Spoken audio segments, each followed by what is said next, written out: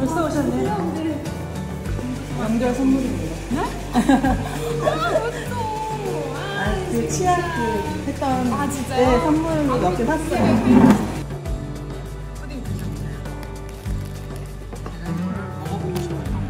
밥 먹으면 막 3, 4kg 쑥쑥 빠졌거든요. 3, 4kg가 1kg도 안 빠져요.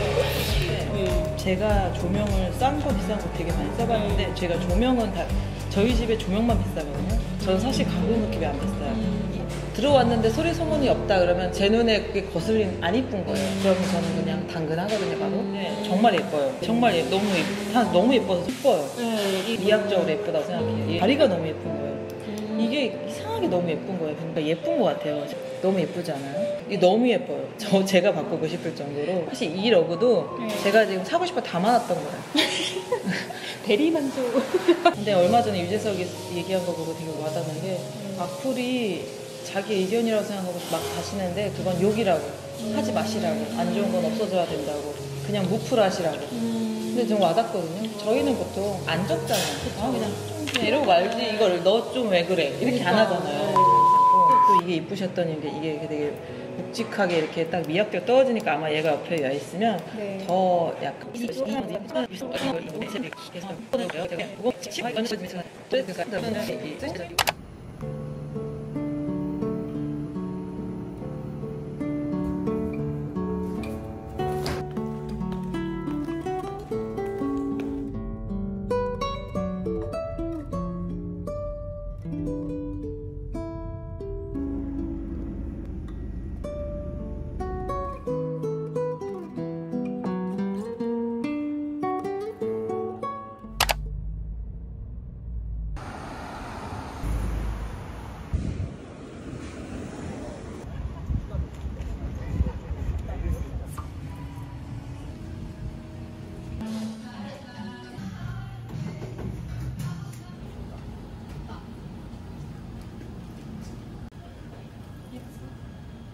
맛있겠지?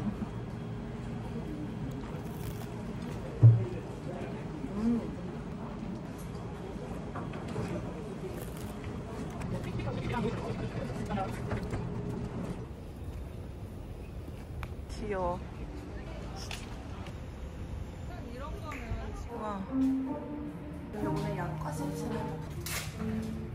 하는데 주압? 주압? 저번에는 양파 심심 가가지고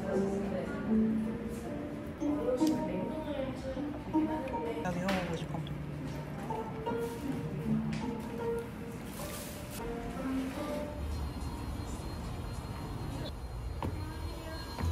예쁘다.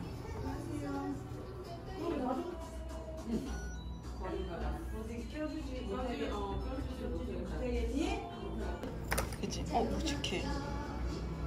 예쁘다.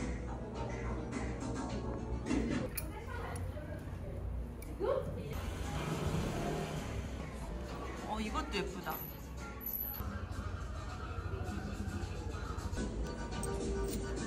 수고하세요.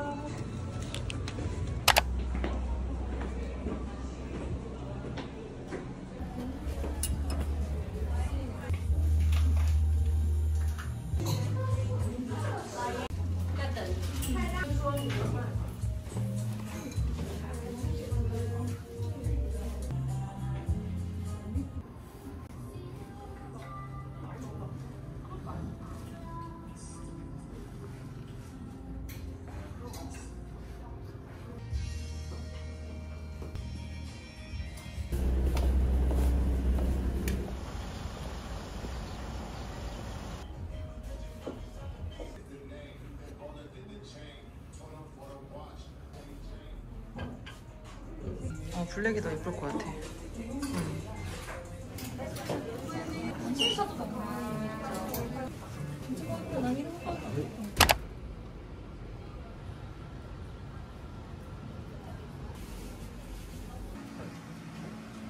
소금빵 하나 할까?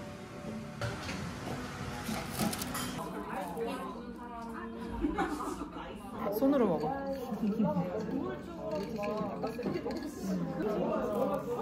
소리는 좋아.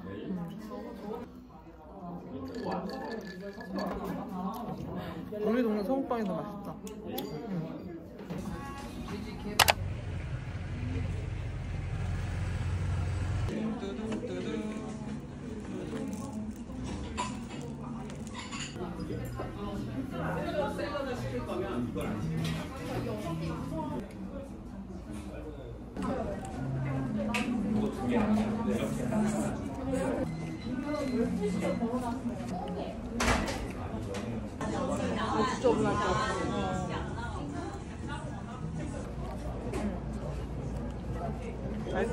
만두야.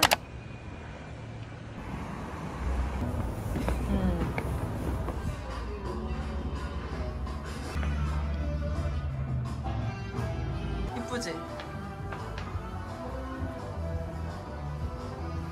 이것도 조명 이쁘다.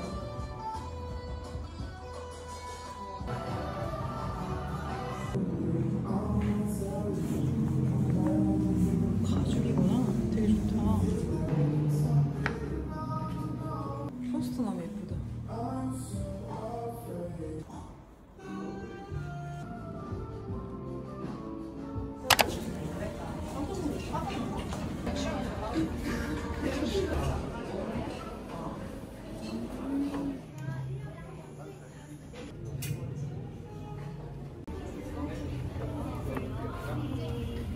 이거 예쁘다.